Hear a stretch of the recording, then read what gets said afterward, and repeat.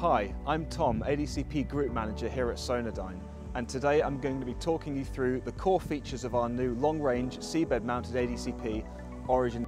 Origin has been designed to operate at low frequencies near 60 kHz and measure currents at distances up to 800 meters from the device.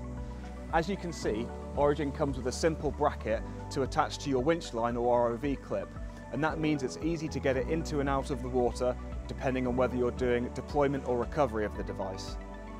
Staying near the top of the ADCP, we have an integrated LMF transducer.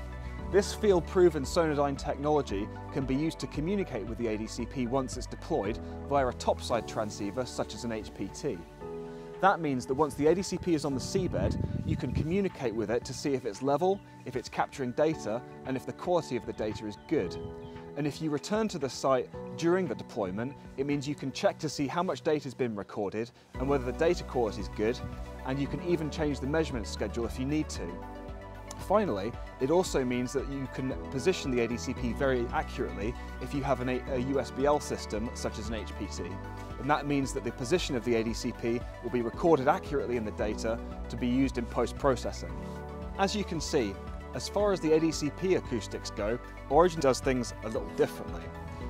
Normally, with standard ADCP designs, you'd use a monolithic ceramic, and that means that at low frequencies the ceramics have to become large in order to achieve the small beam widths normally used for ADCPs, which are typically a few degrees. Such large transducers have some problems because they're large, difficult to manufacture, and also very expensive.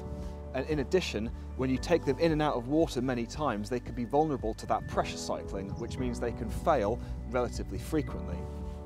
To get around these problems, Origin uses a different type of acoustic design. Instead of having single transducers, which are large, we have these smaller transducers that project an acoustic signal onto parabolic steel reflectors. The acoustic signal from the small transducers is quite wide, and the parabolic reflector focuses that signal into the water column to achieve the small beam angles normally used in conventional ADCP designs. Because of this arrangement, which is identical to your satellite dish at home, we have small transducers. They're only about 4 centimeters in diameter, and that means we can pressure rate them down to 4,500 meters, and it also means they're less vulnerable to pressure cycling. And similarly, because the transducers are small, and also because a piece of steel is also cheap, the whole acoustic system tends to be much cheaper to manufacture, and that cost saving can then be passed on to our customers. In addition to ADCP measurements, Origin also integrates our pressure inverted echo sounder, or PISE technology. At the start of every ADCP capture cycle, we send an acoustic pulse from our LMF transceiver, and that goes upwards and reflects off the sea surface and is then detected back by the same transceiver. So we can use that data to measure a two-way travel time.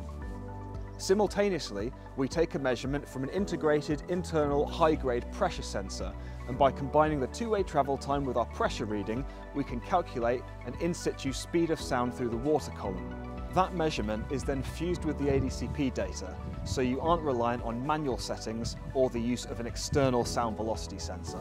Finally, here at the bottom of Origin is an integrated acoustic release. This mechanism is the same used in many other Sonardyne products. It means that at the end of a deployment, to recover the device, we can send an acoustic signal from topside, the release motor will fire, and the ADCP will detach from its bed frame and float to the surface ready for retrieval. We're really excited to get Origin out there into the world collecting your all-important ocean data. If you have any questions about anything you've seen in this video, please don't hesitate to get in touch. Don't forget to like this video and subscribe to our YouTube channel to make sure you get all the latest news and information from Sonardyne. Thanks for watching.